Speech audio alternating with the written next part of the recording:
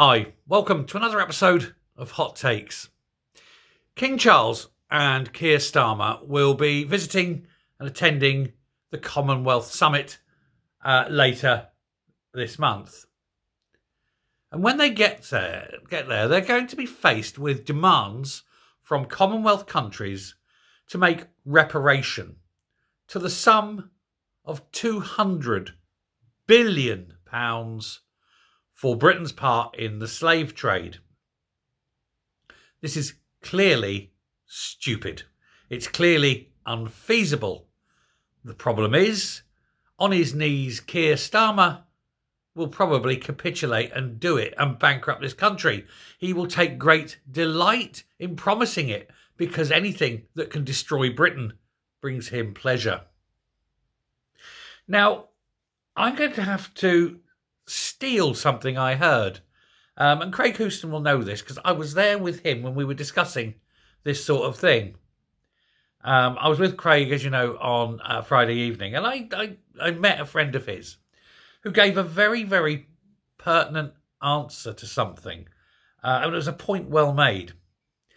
And he was talking about historical slavery and how Britain and Britons benefited. And this fellow who I met asked this question. He said, if you think about slavery, which we did not invent, slavery was invented back, 20,000 years ago in the Middle East, the garden of civilization and all that. We didn't invent slavery, and we weren't the slavers. The people who actually caught the slaves were black people who caught other black people and then sold them to the Arabs. That's where all the slaves came from, remember. And indeed, one of the richest men in history was a slaver who was black himself. And indeed, under the laws of slavery, weirdly enough, you could only be a slave for 10 years until that law was challenged in the American courts by a slave owner who he himself was black. He did not want to buy a slave and then have to free that slave after 10 years. These are things they don't teach you, of course, because it goes against the agenda.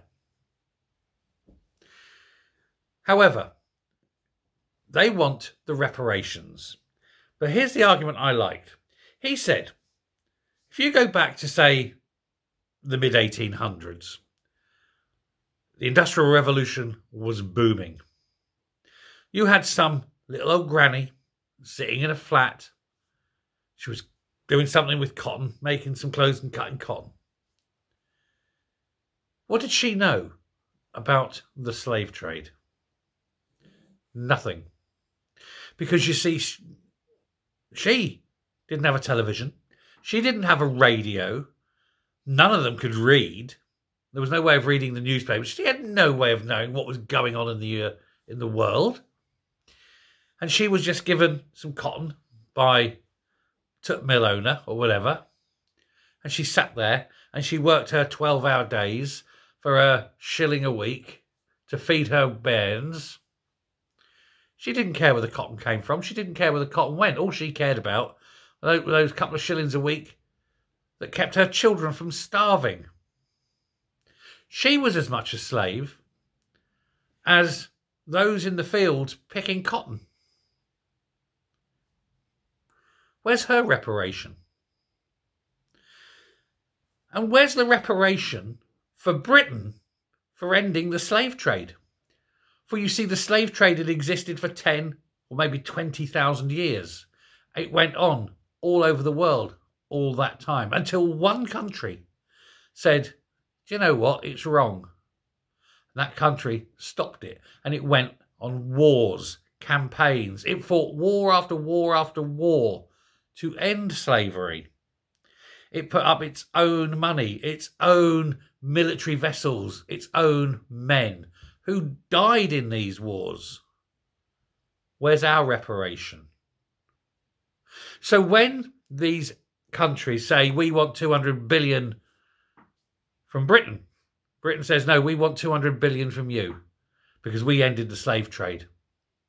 And if you truly want the money, Go to the Africans who sold slaves. Go to the Arabs who traded the slaves. And can we have the money back from the Italians for when the Romans came and enslaved us?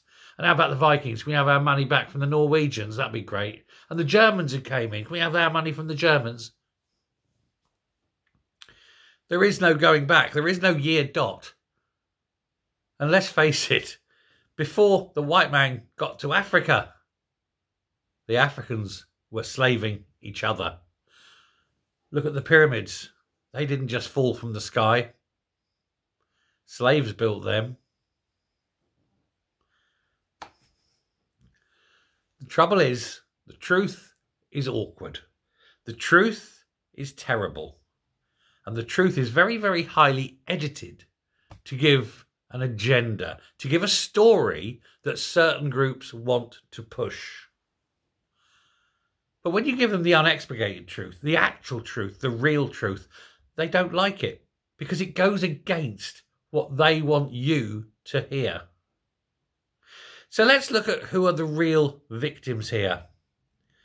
Is anyone in America, the black Americans, do they really want to be picked up en masse and returned to Africa whence they came? After all, it is their cultural home.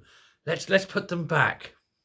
And also, and here's the really weird thing, all the black Americans who go, oh yeah, no, we're slaves, blah, blah, blah, blah, blah. No, it's bullshit, it's bullshit. Absolute bullshit. Currently, and from those who've come in subsequently over the years, only about 10% of black Americans are descended from slaves. The other 90% never were.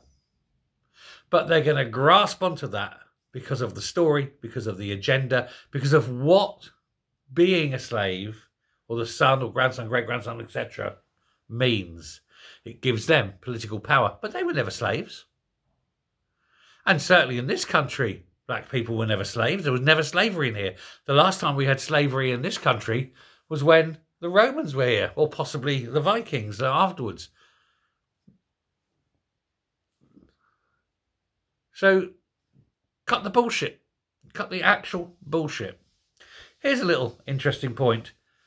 Only one American president did not have ancestors who were slavers. Does anyone know who it is, children? Yep. Donald Trump. The only American president whose family did not own slaves. Ain't that weird? But that's never part of the tale, is it? But Starmer? Yeah, he can't wait to get the checkbook out. Fuck this country for £200 billion in reparations. Because regardless of the truth, destruction for him is king. I don't know what the king will say. Thanks very much. Bye.